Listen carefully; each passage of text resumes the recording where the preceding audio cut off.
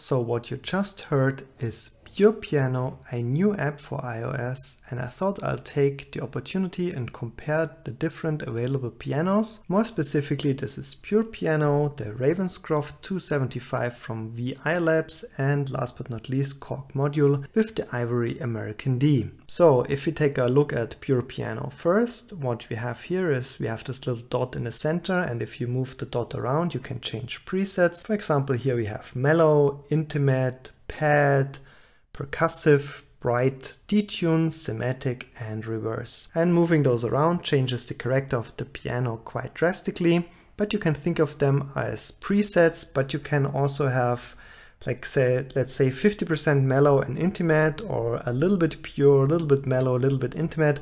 So it all depends on where you put this. If you have it here in the middle, it sounds like a more classical type of grand piano.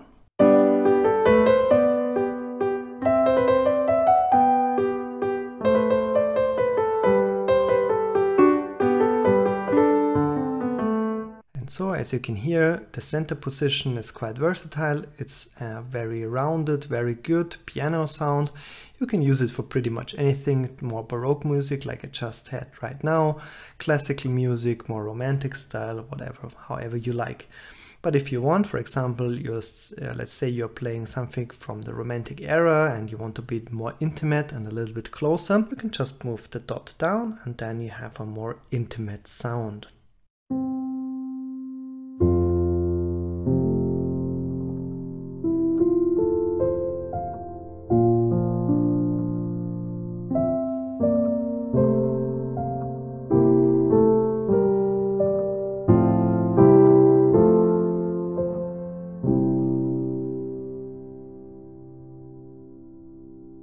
So as you probably could hear, in this case the sound is a lot closer to the piano. It feels a lot closer. You can hear the damper pedal samples very loud. But also if you listen very closely you can hear that the hammer noises are also quite loud. So it really feels like you're sitting a lot closer to the piano, or more like a not a grand piano but an upright that you have open where you can hear the hammers.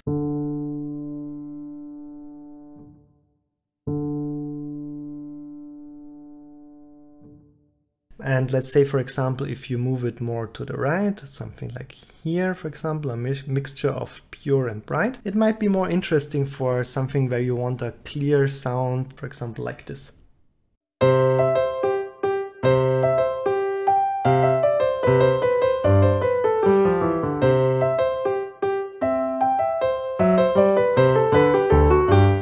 This is a first overview of what Pure Piano sounds like and what it can do. It also has an FX section, so you can make your own presets. You don't have to rely on the ones that they provide, but I think the ones that they provide are really good. And I think overall Pure Piano is an extremely good, well-rounded piano. But how does it fare against the other pianos on iOS? More specifically, the Ravenscroft or the Korg Module. Let's talk about a little bit more of a technical point of view for a second. They're all roughly the same size, around 800 megabytes to a gigabyte. And if you're having a piano that size, you have to make some kind of concession. For example, none of the three have a una corda sample. Una corda is the left pedal. So when I play a sound with the left pedal active or not active, it will basically sound the same. Let me demonstrate this.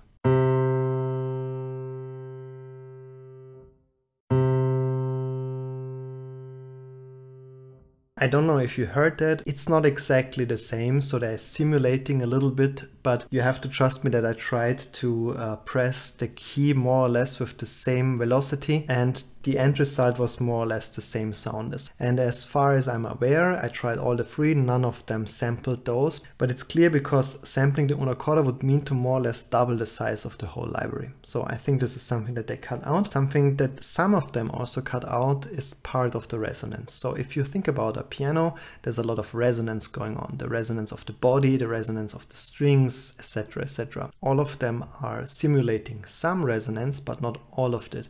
Let me try to demonstrate this. For example, if I pressed a key with pure piano very softly so that there's no more sound, and then hit another key on a real piano, because the damper is removed, the strings of the key that I have pressed will start to vibrate. So you have resonance from the strings. And pure piano, for example, doesn't have that. So the second I press the key and I hit the second key, you will hear nothing. Like nothing else. Ravenscroft tries and emulates this. So I will make a comparison first with pure piano and then with Ravenscroft, so you can hear the difference of what it is doing.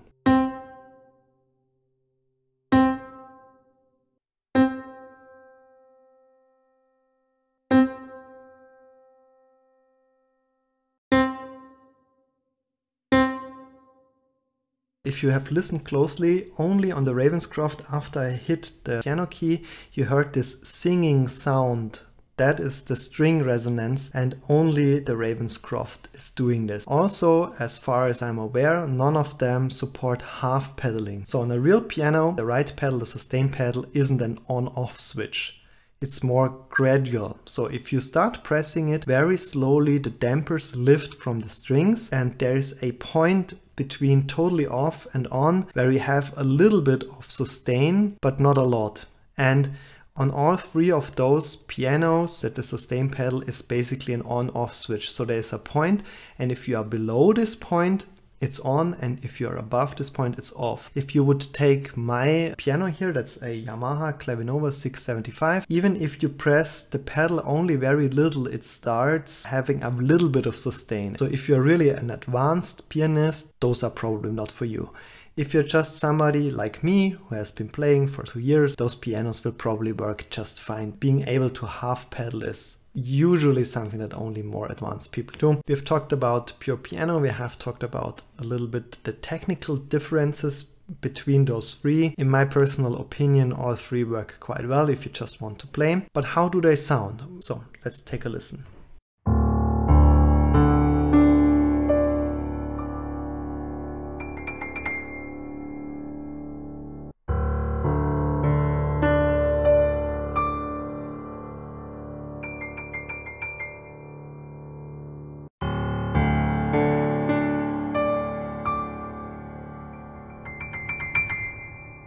So I think this is enough for a short comparison.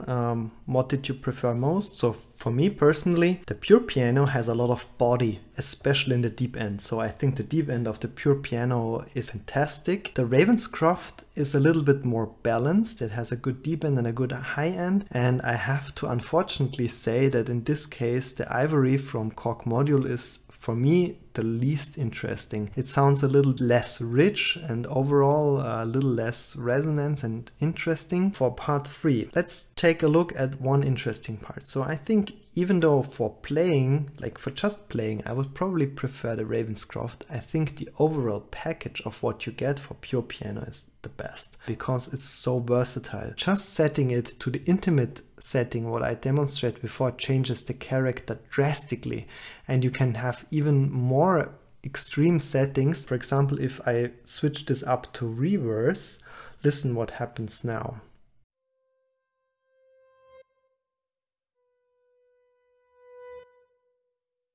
So on reverse, it literally plays the note in reverse. And of course you could have a mix, for example, between cinematic and reverse. This could be used for quite some interesting things. For example, on our demo here, I used EOS 2 from Audio Damage as a reverb. Excellent reverb. I have medium hall as a preset here, 20% in the mix. But in our case here, what we could do is we could use something more extreme. So let's, for example, disable the EOS 2 and let's go to Eventide Black Hole. And as you probably know, Black Hole is a very long, very deep reverb. And now let's see what we could do with this. Something that is a lot more interesting and a lot more versatile than the demos that we had before.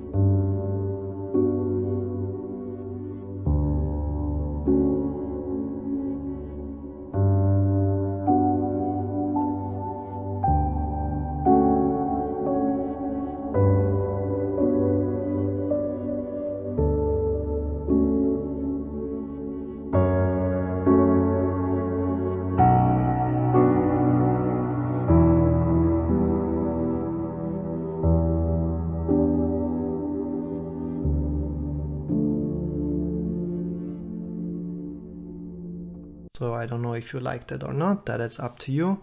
But I think I have demonstrated that with just a very little adjustment, some morphing and a different reverb, you can get a very, very different sound with a lot of movement and this kind of cinematic feeling out of pure piano. So personally, what I would say is if you're looking for a piano that has maximum versatility, pure piano simply is the best option currently there is. It's cheap right now, 50% off for $14.99, but even if you buy this for 30 euros, this is an excellent deal for what you get. So now if you're looking for the absolute best piano just for playing, for example, because of pedal movement, resonance, etc., I think the Ravenscroft still has a tiny bit of an edge. Not much, but a tiny bit of an edge. So depending on what you like more, I would say the choice is between the Ravenscroft and pure piano now. Korg Module is excellent. For example, if you're using Korg Gadget a lot, you can't go wrong with Korg Module. But personally, I would say now for the full price, Korg Module, the Ivory is just not worth it.